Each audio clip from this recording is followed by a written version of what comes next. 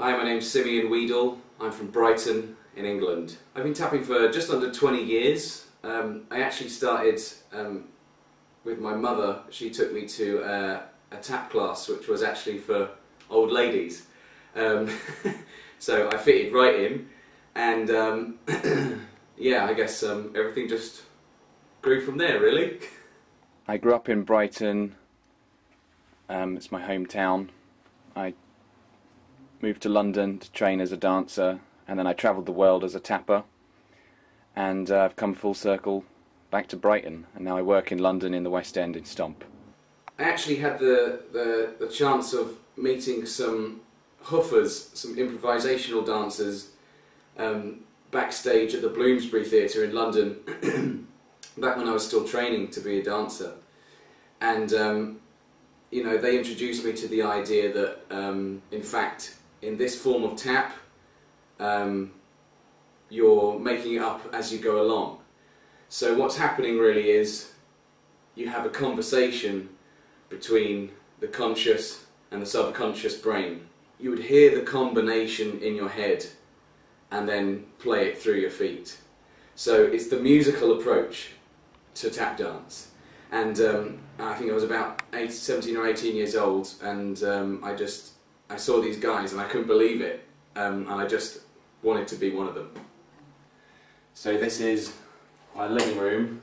I've got my drum kit set up, the music, and right over here is my tap board, which just spins like so. Opens up.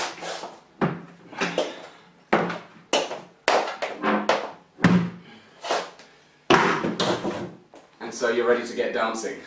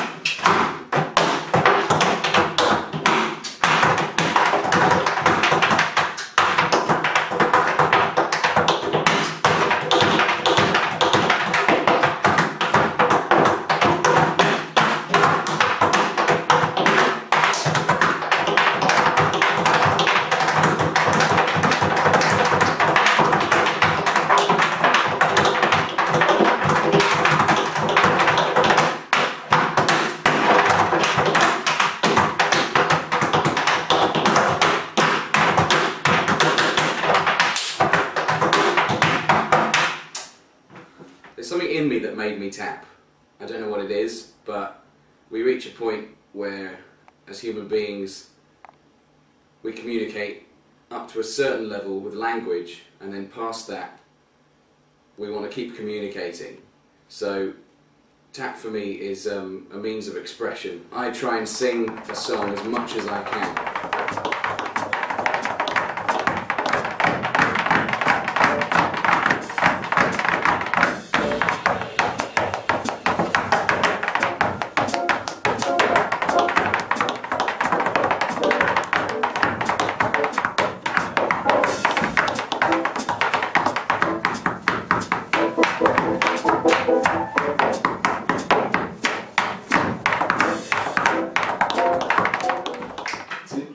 One.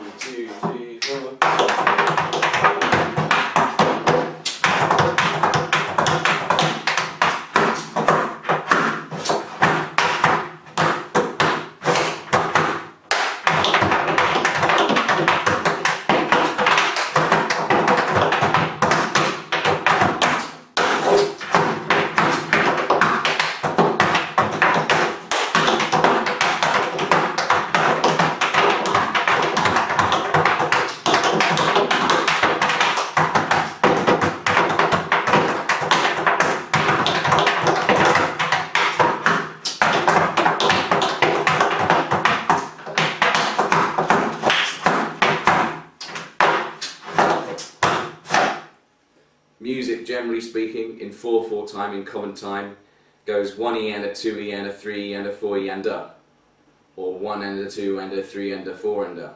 We're all working within quarter notes, eighth notes, 16th triplets or 16th notes, and past that 32nd notes, 64ths, however fast you want to get. I think you learn through intuition, and there's a very small amount of your dancing that you can actually control, because it's a subconscious thing and it's a personality thing. Like, in other words, your personality comes through when you're dancing. You know, if you're a happy-go-lucky kind of guy, if you're a relaxed kind of guy, that it emanates from you. And you know, Jimmy Slide's an example of that.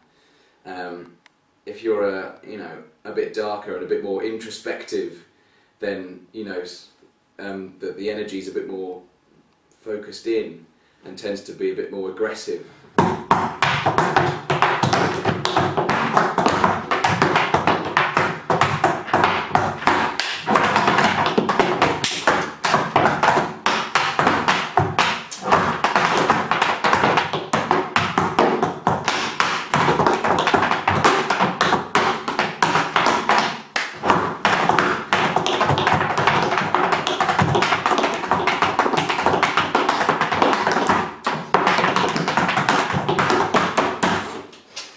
Take 6/4, which sounds a little bit like this. If I count 1, 2, 3, 4, 1, 2, 3, 4, 5, 6, 1, 2, 3, 4, 1, 2, 3, 4, 5, 6. So that's your basic 6/4 beat.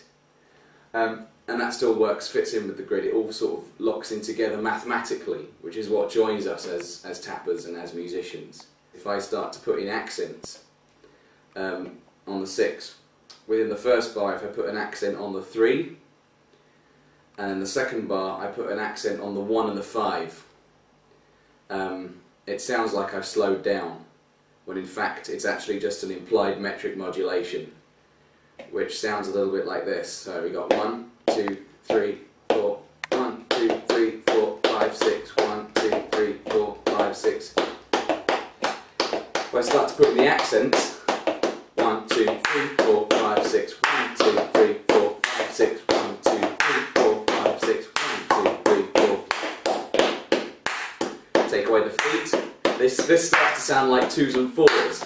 1, 2, 3, 4, 1, 2, 3, 4, 1, 2, 3, 4, 5, 6, 1, 2, 3, 4, 5, 6, 1, 2, 3, 4. So there's little interesting things that I like to do and play with like that, little tricks that you know, musically are a bit different.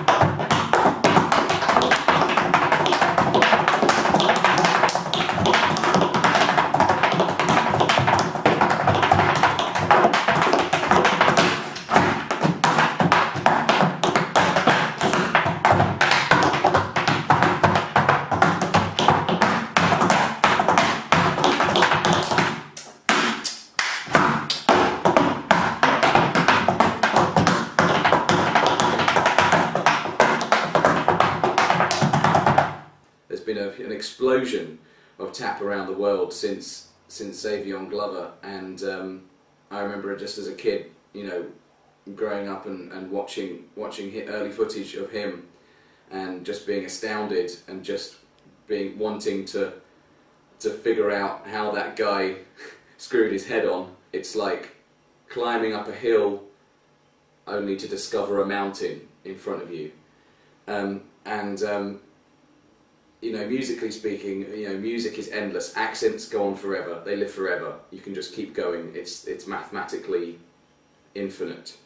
So really it's an uphill climb to really peak in this form, and I think also that you know, we use the word peak liberally. You know, there is really no end to how musical you can become, or how good you can become at something. It's just a question of really honestly woodshedding and putting in the time and seeing what comes up.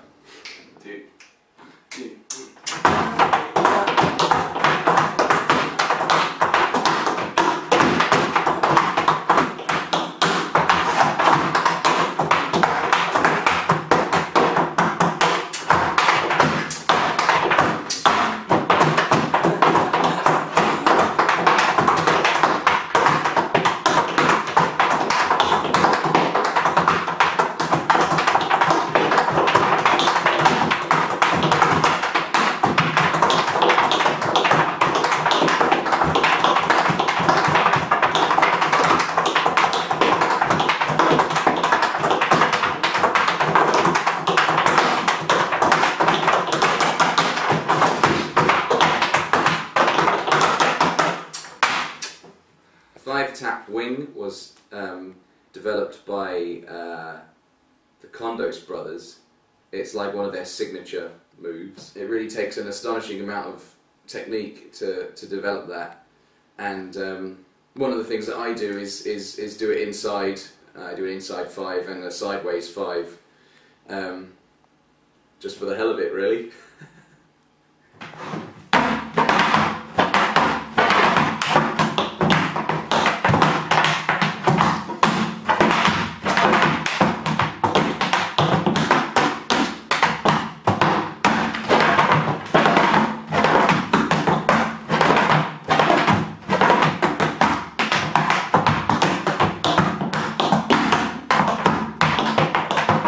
Yeah, there's not really a situation right now or a scenario where I can go in and earn a living as a hoofer alone. There's a London tap jam at Ronnie Scott's. There's a Brighton jam which I have at the Brunswick, which is a little jazz venue down by the sea. Yeah, you'll find there's very, very small pockets of it in the UK. We've got 100 years of oral tradition in tap dance, so it's through the spoken word that this has been passed along. There's not really something that can pin tap down or pin it, you know, or clarify this is what tap is. We don't have the Royal Ballet, the English National Ballet, you know, San Francisco Ballet, whoever it is. We don't have that, so we don't have these giant companies to sort of, you know, pin a style on. It's been through word of mouth and through encounters that I've been inspired, and then taken it upon myself to find my own way. So it's, you know, it's part of the inspiration is meeting other people. I love tap dance because it lifts you, makes you feel better about life.